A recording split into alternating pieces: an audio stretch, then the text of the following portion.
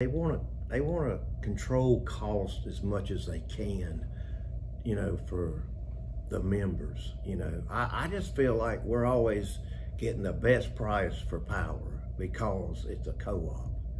You know, I'm lucky that I live in a county that has a co-op.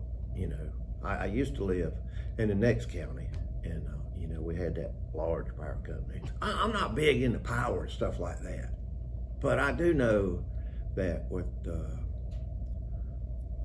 power company, you know, you get an invitation every year to attend their meeting, you know, and they want you to feel involved, and it just makes me think they're doing the best that they can to provide power at the, you know, cheapest price for their members.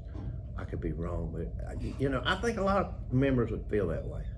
It's almost like they're the unsung heroes, because, you know, when I was driving up here, I saw a good bolt of lightning, you know, and that made me think, you know, most people, they don't think about lightning or who's keeping their power on as much as they're thinking, you know, I just expect it to be on, and if it goes off, they're on the phone like, hey, my power's out. But these guys are out there even when it's lightning and thunder, and you know, to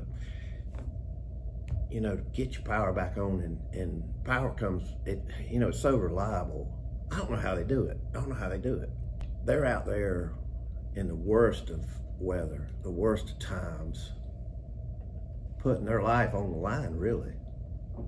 And I just don't think enough people, you know, take time to appreciate it and realize that, hey, these guys they're you know, they're professional grade. These guys and women, you know, they got a job to do when the weather's bad, and it just makes me proud to think that they will be out there in severe weather, ice storm, trees popping. I've seen it.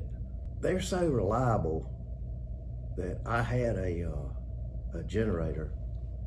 It was a nice sized generator, you know, because I was saying, well, the power's gonna go out, you know, I'm gonna get tried that generator, you know.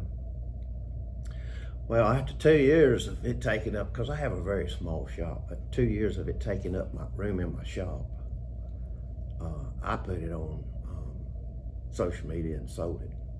I just don't think, I don't think the linemen and the women get the recognition that they deserve for the dangerous, people don't think it's dangerous, but for the dangerous work that they do.